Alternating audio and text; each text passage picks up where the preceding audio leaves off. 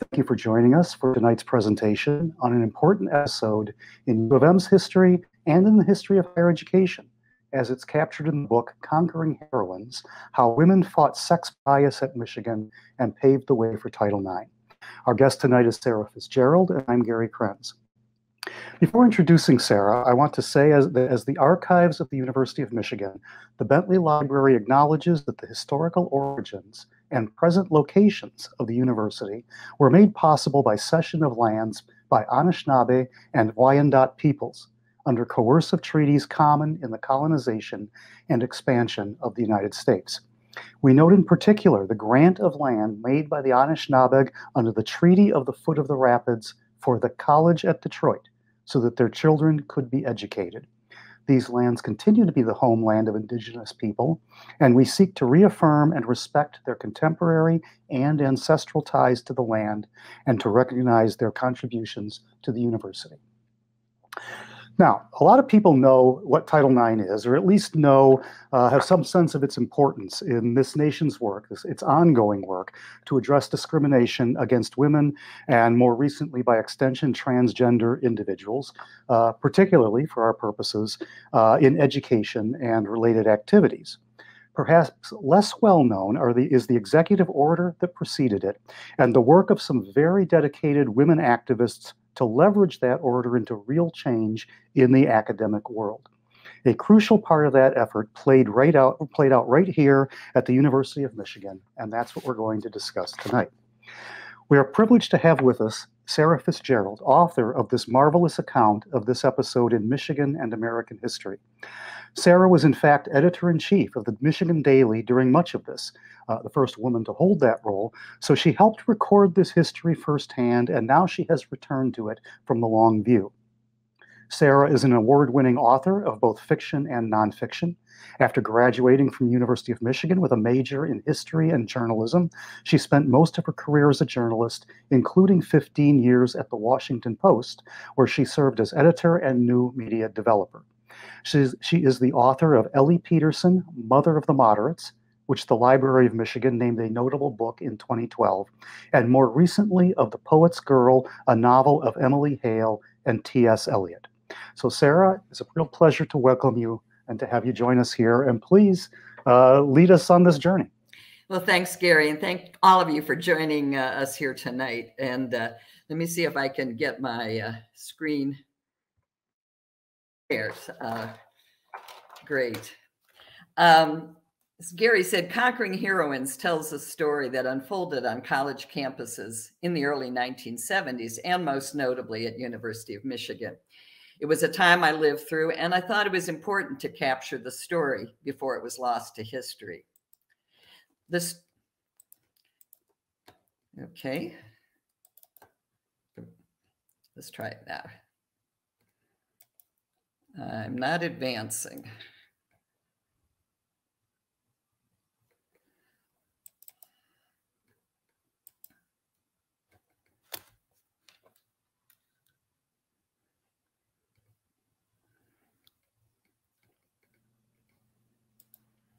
Okay, thanks folks for being patient. We got a little technical glitch.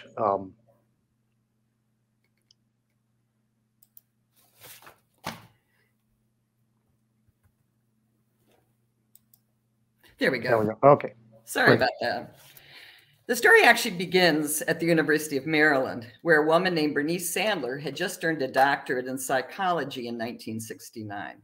Her department was then expanding and hiring new faculty members, and she was frustrated when she was passed over for one of those jobs. She went to a friendly colleague to find out what the problem was.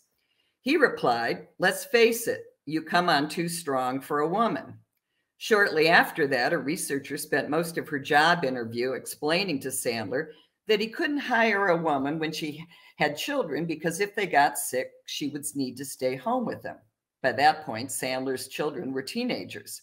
Then a counselor at an employment agency looked at her resume and said she was not really a professional, but just a housewife who went back to school. Sandler had never heard the term sex discrimination, but she felt she had been the victim of an injustice, and she set out to find a remedy. She was shocked to learn that academic women had been excluded from the protections of the key civil rights laws of the 1960s, largely to secure passage of the legislation. But one day she was reading a report by the U.S. Commission on Civil Rights, and she turned to the back to check out a footnote. It explained that in 1967, President Johnson had expanded a Kennedy-era executive order that barred federal contractors from discriminating on the basis of race to now include sex discrimination. She described it as a eureka moment because she realized that every major U.S. university was a federal contractor and that this would give university women the tool that they needed to challenge the discrimination they were then encountering on their campuses. But Sandler wanted to make sure she had interpreted this correctly. So she called the Labor Department and eventually was transferred to a lawyer named Vincent Macaluso, who was deputy director of the Office of Federal Contract Compliance. He told Sandler, "I've been waiting for somebody to call me."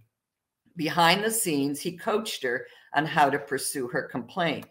But because he was a civil servant, it was several years before Sandler could reveal the role he had played in helping her.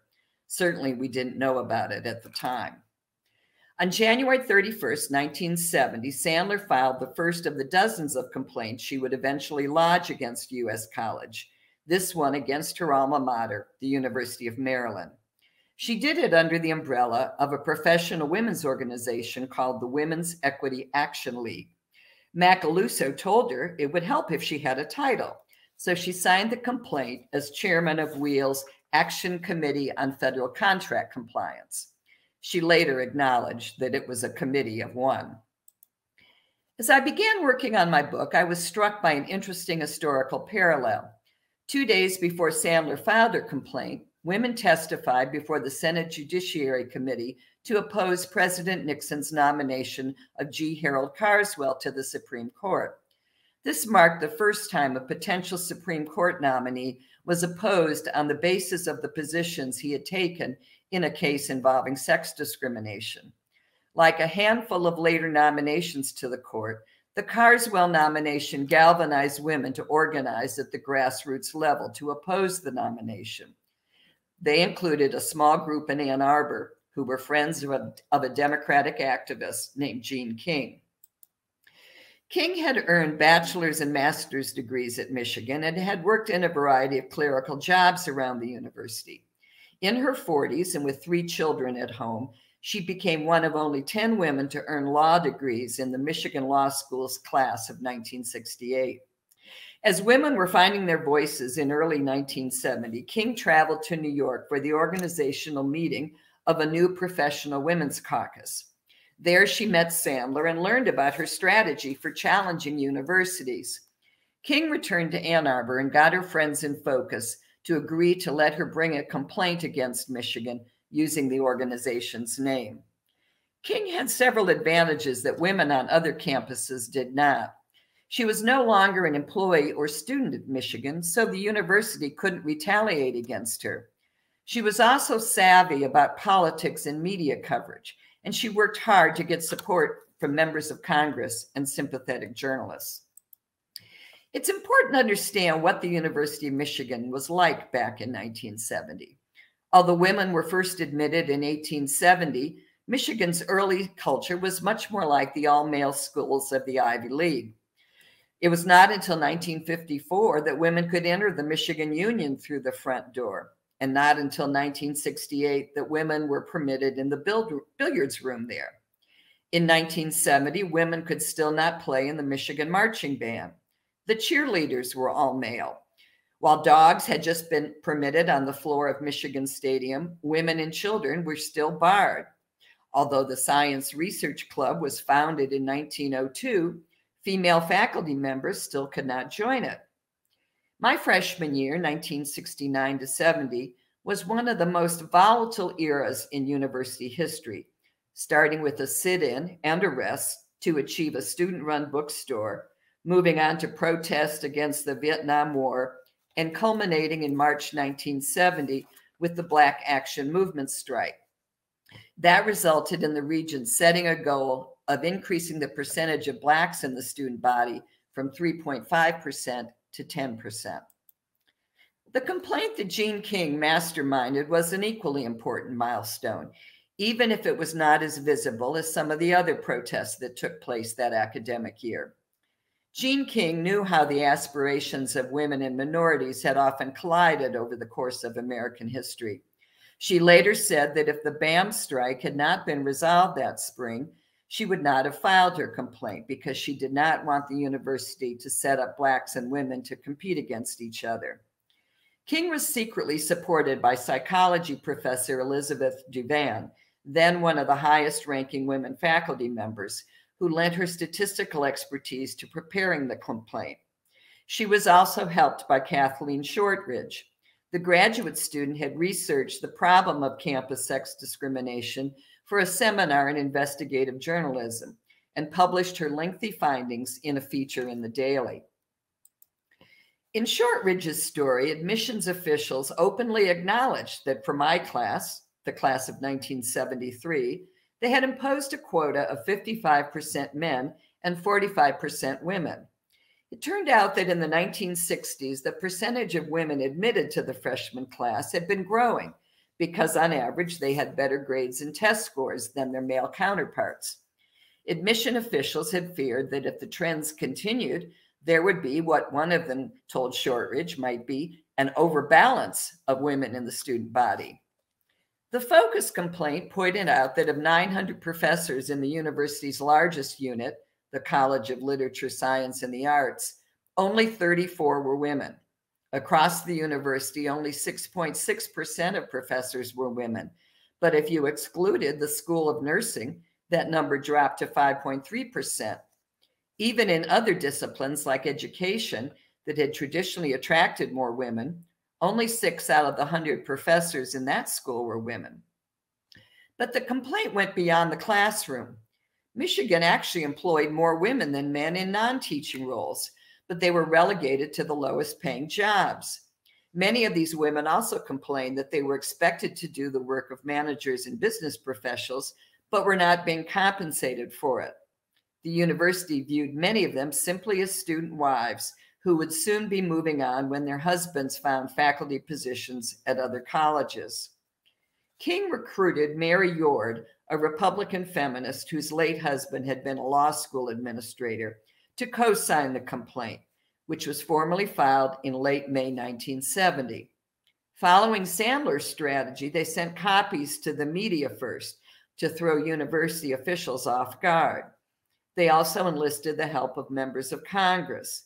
The Labor Department ultimately bumped the complaint to what was then the Department of Health, Education, and Welfare. Both cabinet departments changed secretaries that summer, and every time there was a change, the women would send a new round of letters to members of the Michigan congressional delegation. By the time they were done, they had sent more than 80 letters, this in the day before word processing software and email. That summer, Elliot Richardson was nominated to the first of his 4 cabinet posts as Secretary of HEW. One of the key questions I wanted to pursue in my book was the extent to which university presidents had lobbied Richardson to get him to relax his department's enforcement efforts. Fortunately, Richardson donated most of his official papers to the Library of Congress, so I was able to review these interactions. One of my happy discoveries was that Richardson had had his secretary keep transcripts of all of his phone calls. For my project, it was rather like discovering the existence of the Nixon tapes. Over the summer of 1970, Sandler helped Congresswoman Edith Green stage several days of congressional hearings to bring the problem of sex discrimination to light. By then, Sandler had helped to file complaints against about 100 universities. The transcripts of the hearings were widely distributed, and Sandler said that they did more than anything else to make sex discrimination in education a legitimate issue. That August, HEW sent an investigative team to Michigan. Here, the chief investigator, Clifford Minton, second from left, is shown in a happy photograph shot by the university's public relations department. King alerted Helen Fogel of the Detroit Free Press, and she cornered Minton as he was leaving his hotel room. Based on his quotations, King complained to HEW officials and members of Congress that Minton did not really understand the nature of campus sex discrimination because he had spent most of his career addressing racial discrimination in other settings. HEW agreed to send another team to investigate.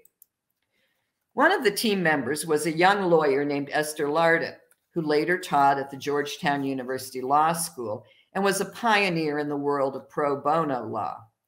In an oral history about a decade ago, Lardon recalled that she was appalled by what she and her fellow investigators had found at Michigan. Quote, "I don't think any of us sort of realized how intense this was, how accepted it was, how widespread it was. Women were clearly not taken seriously. They were not viewed as peers. What we would do is literally go through people's credentials, and the credentials would be identical to a man, and they would be seen as second rate or innately presenting problems and obstacles and that sort of thing. It was exciting because this had never been done before. We literally created the model for how the review went. Women were there in greater numbers and women were applying in greater numbers. And it was just a different kind of discrimination, but it had an intensity to it that was very strong. When I thought about doing civil rights work, I'd always thought about it in terms of race. We have such a horrible history that is pernicious and lingering to this very day, obviously, racism in this country. But there was a kind of viciousness about this that was really disturbing," unquote. 2 months later, in October 1970, HEW told the university that its team had found wide-ranging instances of sex discrimination. Among other things, it found that the admission of women to doctoral programs lagged behind the numbers who had earned master's degrees, and the number of women being hired as faculty lagged behind the number who had earned doctorates. It also found many instances in which universities' anti-nepotism rules had served to discriminate against women whose husbands were also faculty members. HEW told President Fleming that if the university did not respond appropriately within 30 days and amend its existing affirmative action plan to include women, then HEW would begin withholding federal contracts. A month later, HEW made good on that threat. King and her supporters were thrilled when the federal agency got tough, but they were disappointed that the first contract to be withheld was one that was supposed to provide family planning consulting services to the government of Nepal. More so than many universities, the University of Michigan did acknowledge that HEW had found evidence of sex discrimination, but it refused to release those findings, which angered many women on campus at the time. Further, as secretaries began leaking their bosses' mail, it became known that university presidents around the country were working together to lobby top HEW officials to get them to relax their demands. As the end of 1970 approached, more federal contracts were jeopardized. Although it was not disclosed at the time, it appears that at least some U of M officials were worried about the catastrophic effect that withholding more contracts could have on the college's financial position. They ultimately accepted most of HEW's demands, but continued to argue that HEW had no jurisdiction over graduate school admissions because graduate students should not be considered employees. Robin Fleming was then nationally recognized as a college president for the way he had successfully mediated student protest. There is some evidence that Michigan wanted to be the test case for HEW because officials were concerned that another college might be too willing to give in to the department's demands. One thing that Fleming did do was create a commission on women, which annoyed activists like Jean King because Fleming chose all the members, and it was viewed as mere window dressing to placate HEW. But over time, the commission became an instrument for identifying problems on campus and addressing them. Its first chairman, here in the foreground, was Barbara Newell, a close aide to Fleming, who went on to become president of Wellesley and later chancellor of the Florida State University system. Newell was a key player in all of these activities, and so I was thrilled to be able to interview her 2 years ago when she passed through Northern Virginia as she was about to celebrate her 90th birthday. I don't want to give away the whole book, but suffice it to say that it is filled with both inspiring stories and some very sad ones. There were several women faculty members who filed individual complaints, but were rebuffed by the mostly all-male faculty committees that still controlled their departments. Several of these women left Michigan in frustration, and many of their marriages broke up. Some of them became academic superstars at colleges in other parts of the country. Title IX was passed in 1972. Edith Green encouraged feminists not to lobby for the legislation so no one would notice what it was going to do. It took a while for people to realize what impact the law could have, particularly on college sports, and HEW did not get around to issuing the regulations to implement the new law until 1978. Even after the HEW complaint and the passage of Title IX, change did not happen overnight at Michigan. It was 15 years after the complaint before the University of Michigan appointed a woman vice president. It would be 20 years before the College of Literature, Science, and the Arts appointed its first woman dean, Edie Goldenberg. Eventually, Michigan named its first woman president, Mary Sue Coleman, and there was a time when a majority of the Board of Regents were women. By 2008, women earned a majority of doctoral degrees in the United States, and in 2017, American women surpassed men in the numbers attending law and medical schools, including those units at Michigan. But salaries still lag, and sadly, sexual harassment remains a problem at Michigan and elsewhere. As I went back to explore this time, I realized how grateful I was to have attended the University of Michigan during these years. I was inspired by these women and became friends with some of them. It was during those 4 years that Ms. Magazine was founded, the Equal Rights Amendment cleared Congress, the National Women's Political Caucus was founded, and the Supreme Court issued its decision in Roe v. Wade. When I graduated in 1973, I was filled with the conviction that I could be whatever I wanted to become. Through my research on this book and my earlier biography of Ellie Peterson, I was happy to reconnect with Jean King when I returned to Ann Arbor.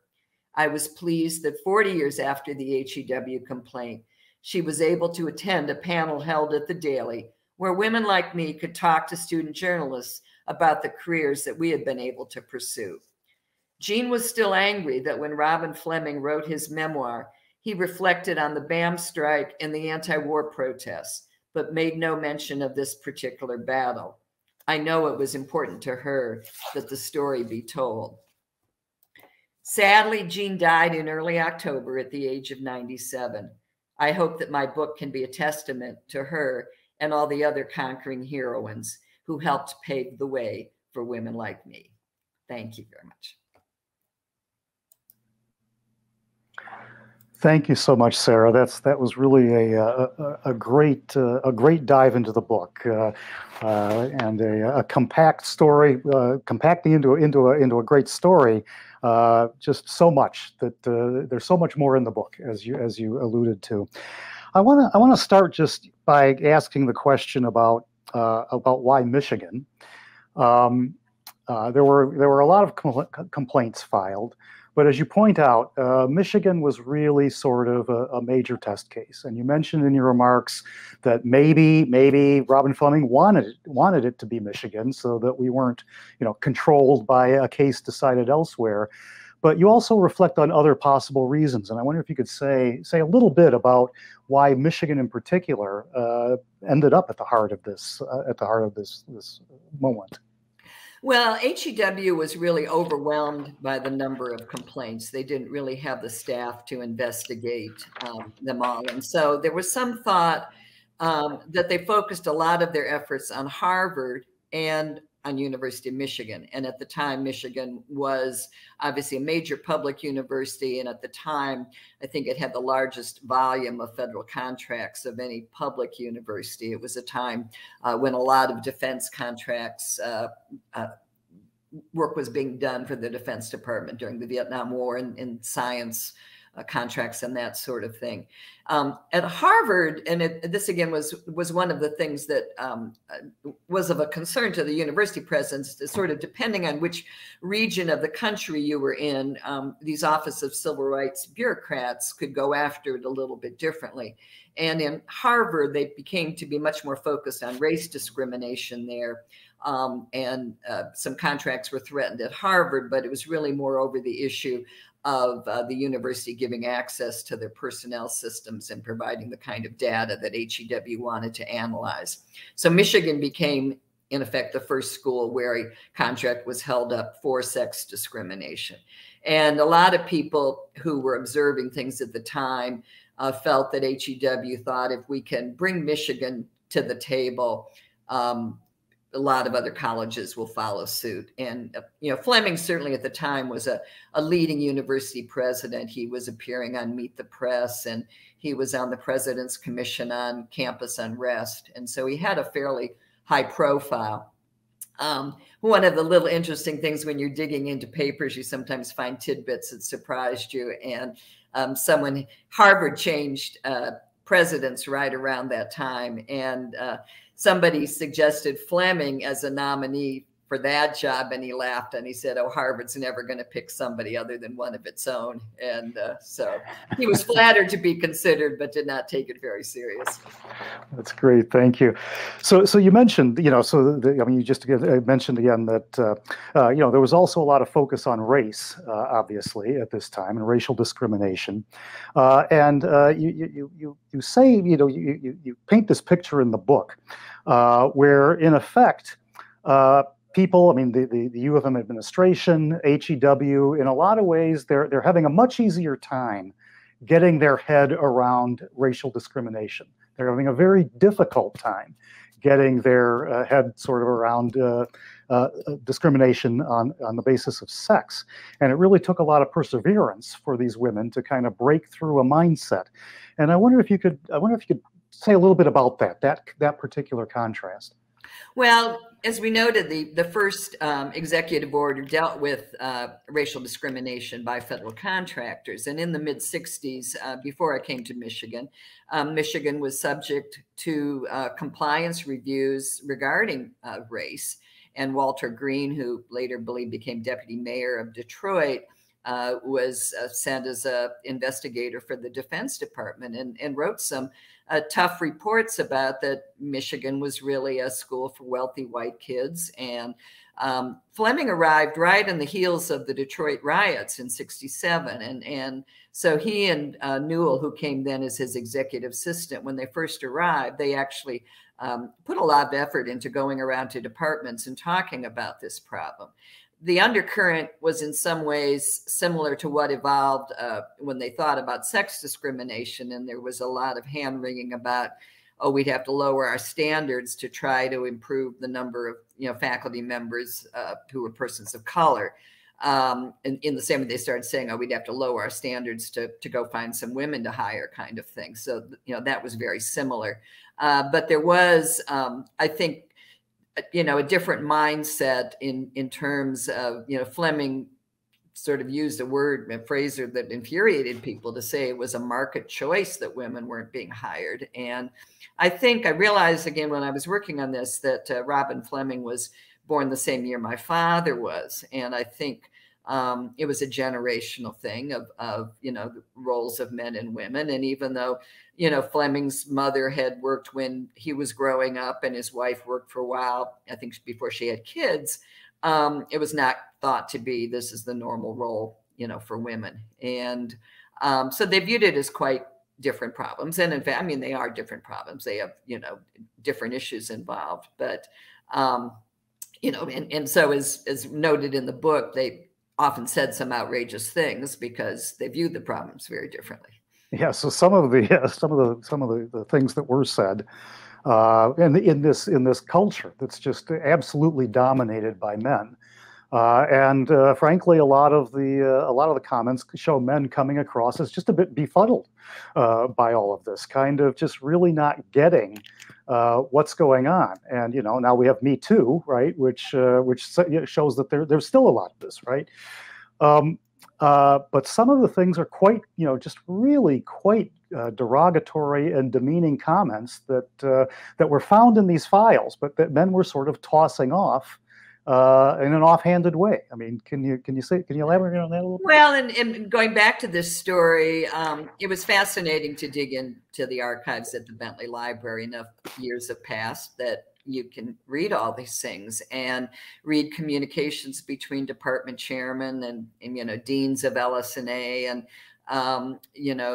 people making the again how they talked about women and their qualifications. And the thing that was perhaps most concerned or terrible were these women who had met their husbands when they were graduate students, and they were both trying to get jobs, and the male would be offered a professorship, and the woman was told, well, you can come here, but you're going to have to go find the research grants and put your salary together, and we'll try to do what we can for you in a few years. And the years would go by, and they wouldn't see it happening, and they would get very frustrated. And they would have at the time, and it was one thing HEW focused on, anti-nepotism policies that people used as excuses not to promote women. And so it became difficult for many of them, and several of them brought individual complaints. And you were still up against, the departmental committee, rejecting your promotion. Mm-hmm. And the nepotism policy was something that actually was changed pretty quickly as a result of this action.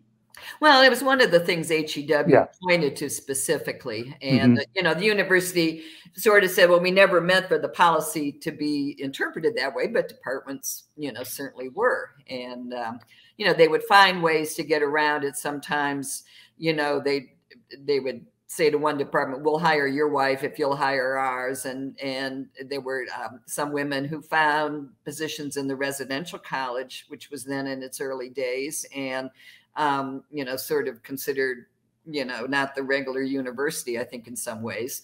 So there were ways that, women got jobs, but not on the kind of basis that they wanted them. Mm-hmm. And, another thing back then, it was so isolating for women. If you were the only woman in your department, who did you go talk to? And when women started, after the HEW complained, the Women's Commission, and just that kind of changing tenor on campus, started talking to each other and learning about each other's problems and realizing I'm not the only one who has this problem. I think it became very empowering for them, and they started to learn how to network better. Yeah. You mentioned Robin Fleming saying that the issue here had to do with women's choices, the market choice, not with discrimination. Of course, we don't discriminate, but this is people are ending up in the kinds of positions that they choose to be in. The university also took the tack with HEW that universities are different. We're different from industry. We're different from the government. We're really highly decentralized when it comes to hiring. We have these disciplinary structures that really control the hiring and salary processes. And HEW just didn't have wouldn't buy that at all, right? And neither, of course, would the women on campus who were working on this. So, can you say a little bit about how that played out? Because it's a recurring theme, it seems, in this process. Well, HEW was viewing it more as viewing the university as, in some ways, a large manufacturer, which it was. And one of the things the Women's Commission, as they started delving into these problems, realized pretty quickly is that there's a side of the university that is like a large corporation, all the administrative side, and the side that's non-academic, which, as I noted before, women actually, outnumbered men in that. And so there were some things that were pretty easy to fix, that they implemented in a review, and they brought in professionals to evaluate salary classification. So you actually would be more like the government in terms of your advancement path, and that people would be treated more equitably across the university in those kinds of jobs. They started to put in place rules about that you had to advertise an opening so that people could have a chance to compete for it if they worked in another department, rather than it just, the old boys network at work. And they tried to do some of those things on the academic side. They started, for instance, to say departments had to advertise openings. Now, they always came back and said, you know, we're looking for a very specific thing. It's just, you know, if I'm in Asian studies, I can't just hire any old professor in Asian studies. I'm looking for a Chinese language specialist and all. And, you know, there's a certain amount of truth to that, but they still said, you've got to do this. You've got to go to the professional societies. You've got to, you know, make it a more open competition rather than, again, the good old boys just picking their friends. So as they started to work on these, they, and, you know, human resources and these things became more sophisticated. They realized at some point that the problems of the academic side were very different than the non-academic side, and it led more to the Women's Commission dividing off, and they formed an academic women's caucus that was in place for a number of years to focus on their particular kinds of problems. And I think some of those, you know, problems, still the nature of university hiring, persist. I had an interesting, I came back in 2019 to speak at a program put on by the Center for the Education of Women, now CEW Plus. And I stayed around, and at the end of the day, we had kind of a roundtable discussion about university hiring practices. And a woman who was involved with a small institute at the university, she said, oh, we have to go through so many levels of review to hire somebody that we often lose a good candidate to private industry because they can move so much more quickly. And I said, well, you got to understand that all those levels of review are in place because of 50 years ago, that wasn't the way it was done. And everybody was just hiring their buddy, or people didn't have a chance to compete for jobs. Right. So of course, the pendulum can swing to one extreme or the other. But yeah, well, so many of those different ways, some of those things we now take for granted, like the posting of jobs, like the publication of salaries, which came along a little bit later, but that certainly contributed to greater transparency, which allows people then to get a better sense of what's actually going on. I wonder if you could say, so you this is again maybe a difference with some of the other activism that was on campus at the time.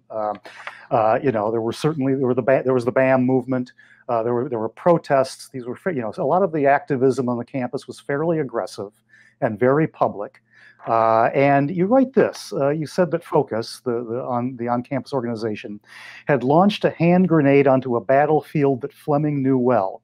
But unlike his earlier confrontations with student demonstrators, this attack featured no rallies, no crowded regents meetings, and no outside agitators or police clad in riot gear. Still, it was a form of guerrilla warfare. And you know, you certainly lay out a lot of strategy and tactics that were employed here. But I wonder if you could just elaborate a little bit on that idea of this being guerrilla warfare. Well, it went on in two levels.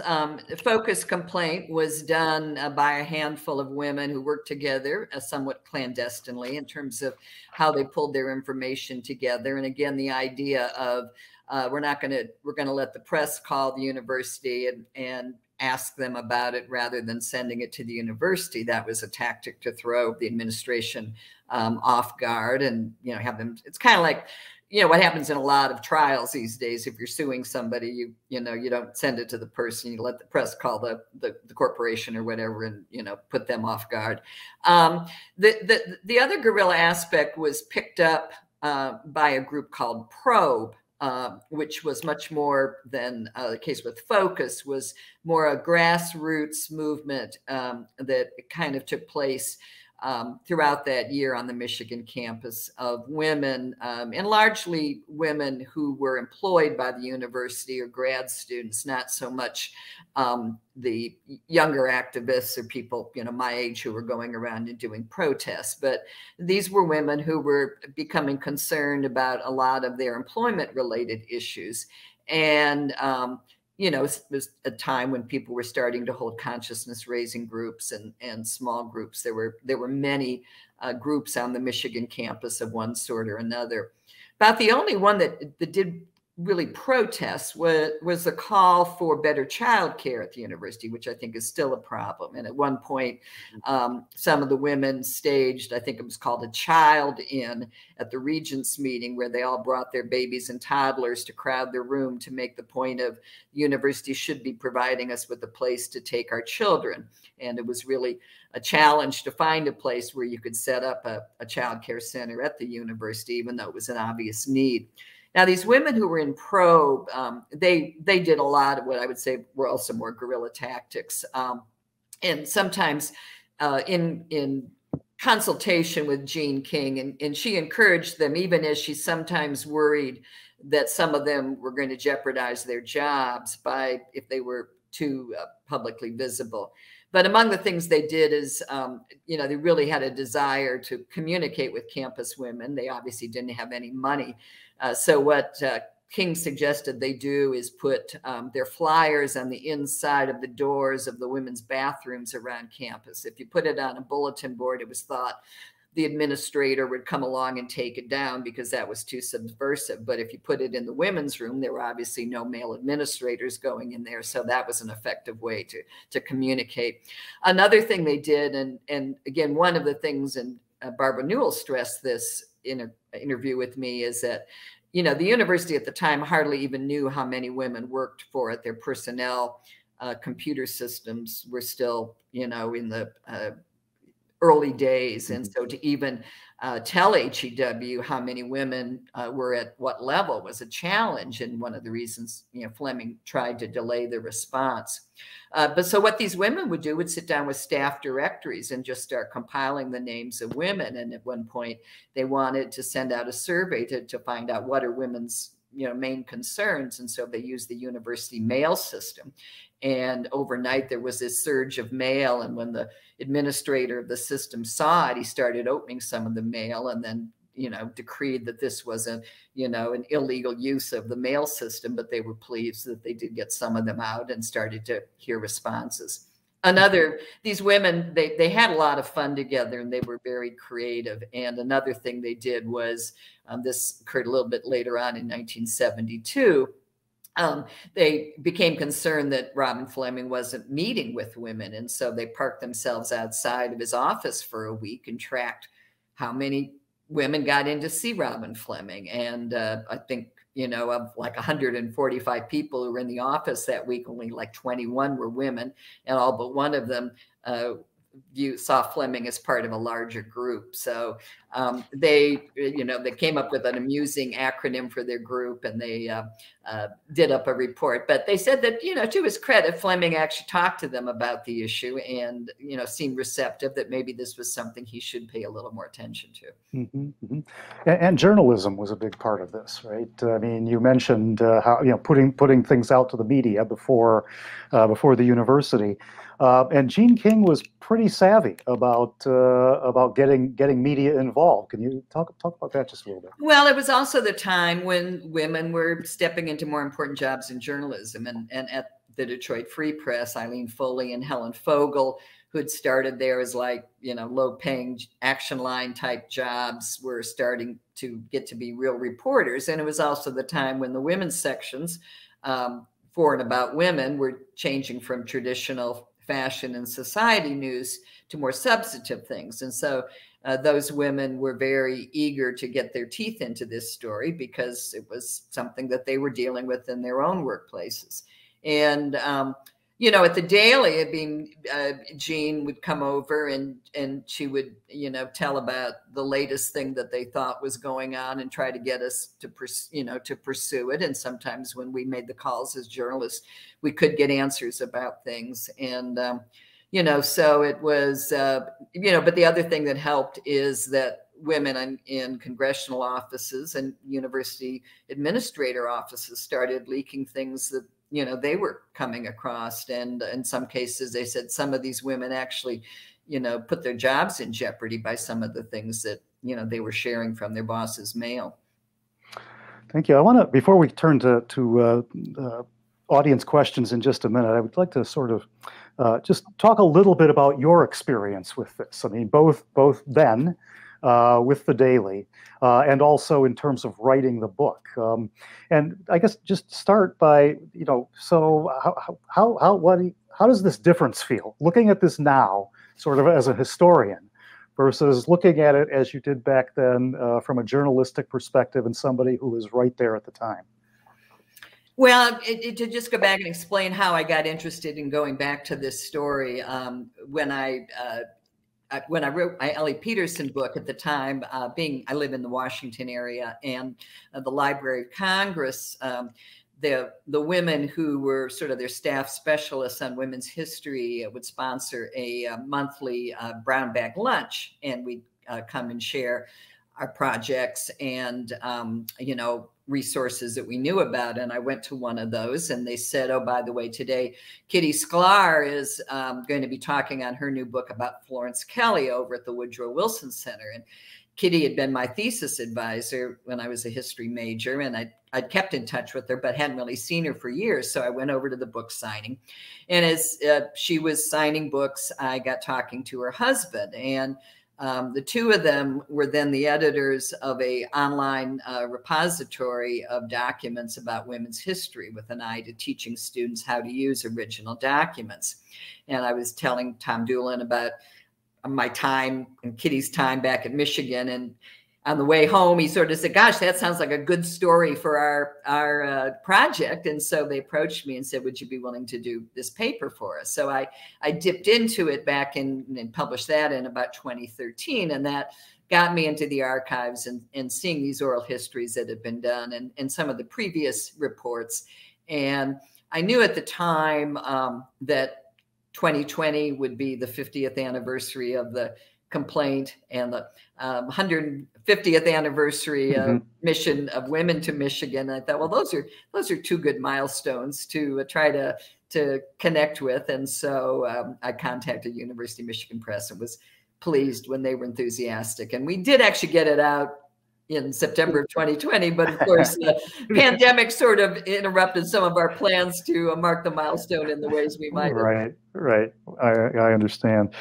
But so, I mean, just if the other side of your question was coming back differently to it, and I do think that having been in Washington for most of my career, I really was very interested in the federal government side of the story, and having more time to go back and say, this is an interesting strand that when you were living through it and it was fast moving, you never fully, had the chance to pursue. And one of those things, just small one, was to the department whose contract was held up.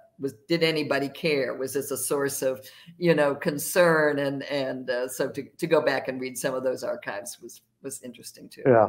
Did you find anything that really surprised you? Well, I think you look at probably of age and experience or whatever, things are never as black and white as you may think they are when you're young. And I was sort of fascinated because, I mean, everybody was upset, and it was pretty obvious that Fleming was distributing the report to other college presidents several weeks before he released it on campus, and all of that correspondence was there pretty blatantly. What I was surprised is I don't think they were very successful in lobbying Elliot Richardson, in part because HEW was then an even bigger department than it is now. Education was only one of its component. And Richardson was getting into his job, hiring his cabinet people. He had lots of issues on his plate. He was very savvy about Congress and concerned about keeping Congress happy. And one of the things I thought was a delicious irony was that Fleming was relying on a particular committee of college presidents who had Richardson's ear to go make the case. Well, one of them, Arthur Fleming, who was then the president of Macalester, it turned out he was quietly lobbying Richardson for a job because he was about to lose his job at Macalester. And so it was something that he wasn't talking about at the time. And so that was an interesting little side bit that I had not known about at the time. So maybe one last question before we turn to the audience, and I want to just mention to the audience, please, put questions into the comment function there on YouTube, and we'll pick them up. And I guess the question I would have is, so this was as you point out, this was a pretty intense time at the University of Michigan. There was just a lot going on, a lot of upheaval, a lot of big questions being dealt with. It must have been both sort of exciting and terrifying to be a reporter or an editor, maybe, in the midst of that. And what advice would you give to a Michigan Daily editor or reporter today, when we also have some issues of significance burbling on the campus? Well, thinking back on this story generally, I was thinking that sometimes to dig down into the fine print and you'll find interesting stories. One point in my career, I was reading the Federal Register on a daily basis, which can be a pretty boring document. But just as Bernie Sandler looked back and checked out the footnote and found the answer to her problem, it's like a lot of those things that can seem very boring on the surface, if you dig down more deeply, can be pretty interesting.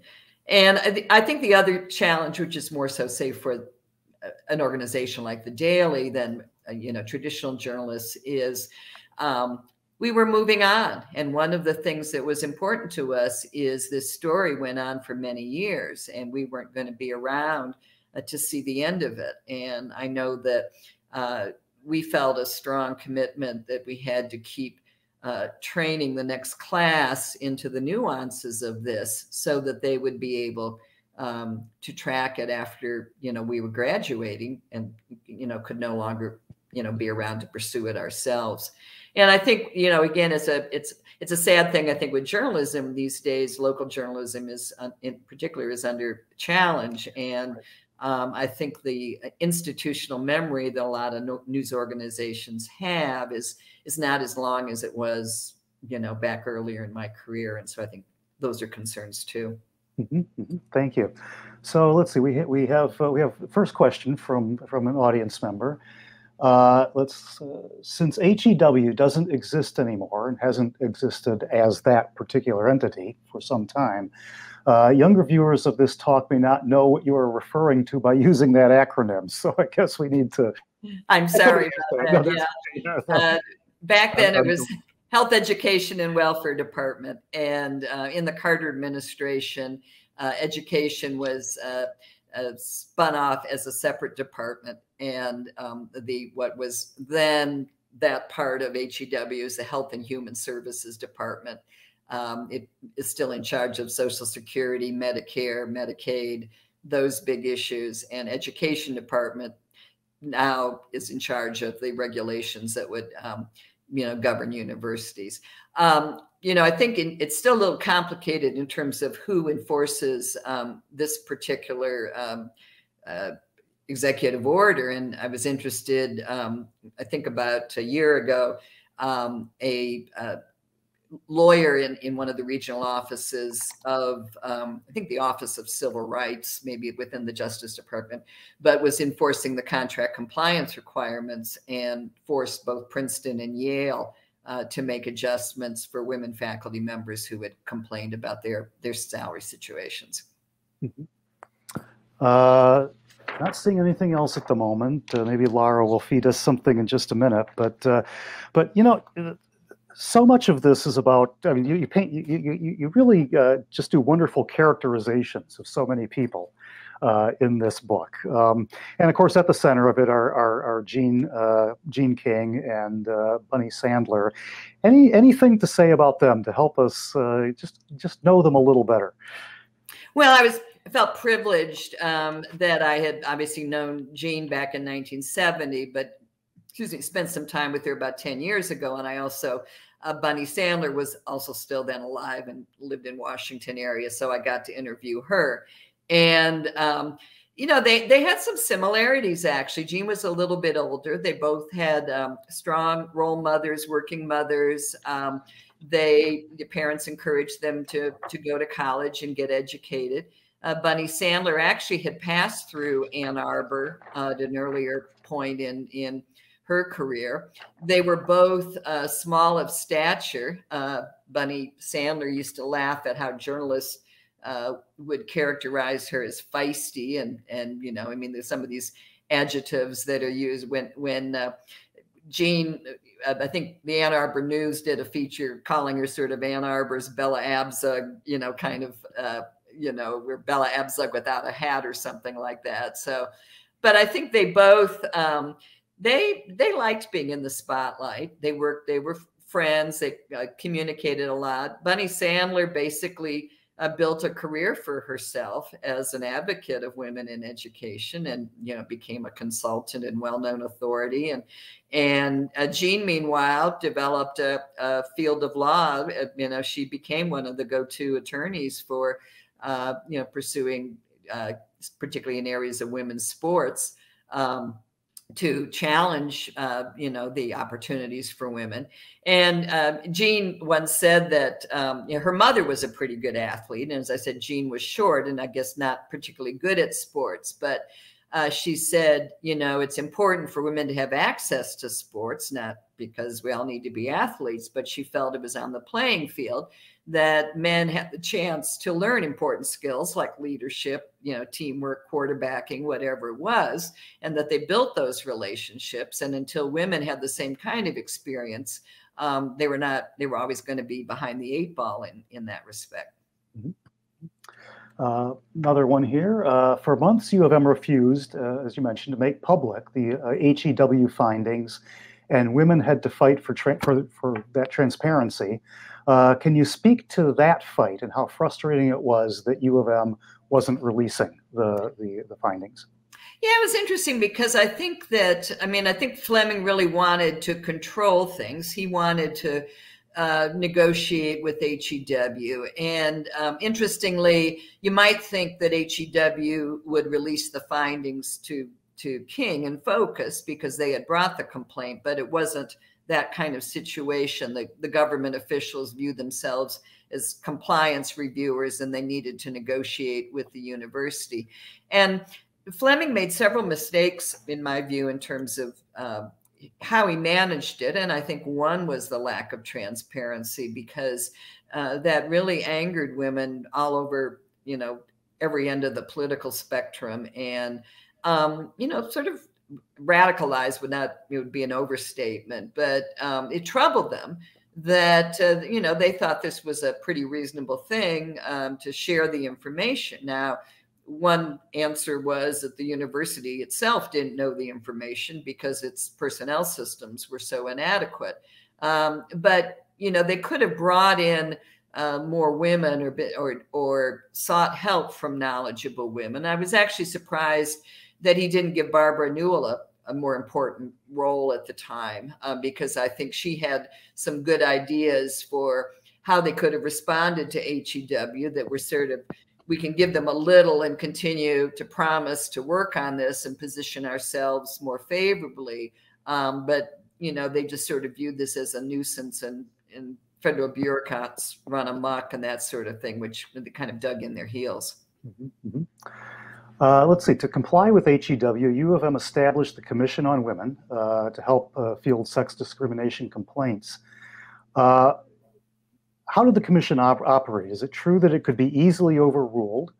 And was it a commission that had power in name only, or did it actually have some clout? I think over time it became more effective. As I said, Fleming made the first appointments, and of course one of the challenges was, if you don't have a lot of women in leadership positions, it's hard to find women to be on these committees. And it's one of the challenges for women who were faculty members at the time. As they started to open up these committees, they were, you know, not able to devote as much time to their teaching work because they were too busy being asked to be on a university committee. I think that as the women started to talk and learn, that a lot of them saw things differently. One was Harriet Mills, who was a professor in Chinese studies, and she was single. She didn't think childcare was a big problem, but as she listened to women talk about it, she realized it was really important. And she became a real advocate when she sort of began to understand how the university was not doing basic good personnel practices in terms of advertising. I think over time, some of the original appointees resigned or their heart really wasn't in it. And they did start to appoint women who were more focused on it. And when I look at the period of time, particularly after beyond what the period covered by my book, I found that there were a lot of strong feminists who got on there. And I think that they tried to do more. You know, they in terms of authority, they could make recommendations, but I think that they spoke with a powerful voice. And one of the things they did in the first years was they did what were called cluster reports, and they went around to departments and tried to talk to women and gather more information and educate the rest of the university about what was going on. Of course, in some departments, there were so few women that you couldn't really write what the women had said, because it would be so obvious who was doing the talking. But, again, those are some of the things that, CEW changed its focus a little bit over time. It dropped continuing, education of women and became focused on the main problems. So all of those things helped. Yeah. Let's take one last question, if you don't mind. You have seen, it's a good one, I think. You have seen and been involved in so much. Can you comment on where you think we are in the arc of gender equality? Well, in the words of the Virginia Slims commercial, we've come a long way, baby. But I think, the thing that's sort of challenging is it's 50 years, and I think we are still fighting some of these battles. And we still haven't ratified the Equal Rights Amendment. I mentioned before, I'm doing this book about Ellie Peterson, and she was one of the leaders in the ratification campaign. And I went down to the Virginia General Assembly has since finally added its vote for ratification. But a few years ago, I went down there and I took my granddaughter in, and we went to visit the legislator in whose district she lived. And I sat there and I thought, I am now older than Ellie Peterson was when she was doing this. And that, it was like deja vu all over again. And I think one of the reasons I wanted to do my book was to, remind young women that, you have to keep fighting these battles, unfortunately. Yeah. Thank you. Well, that's maybe a great way to wrap up. Thank you so much, Sara, for this. I want to again say to the audience that the book Conquering Heroines it's really rich and thorough, and I highly recommend it. I think that it illuminates a lot of issues. I mean, obviously discrimination, but activism and activist tactics, and the possibilities of government as a force for justice, and the politics behind, moving government in that way, and just really, really great, and the humane depiction of so many people who and their lives as they intersected over this issue. So thank you so much for tonight. I want to thank Laura Zeeland for her behind-the-screen support for the webinar, and also the Michigan Media team, which managed tonight's event. And thank you to the audience and for your questions. This session will be available on our website in about a week. There will not be a Making Michigan webinar in December, but I hope you will join us again in January. And please stay tuned for more information about that. And until then, be safe and stay well, and good night. Thank you.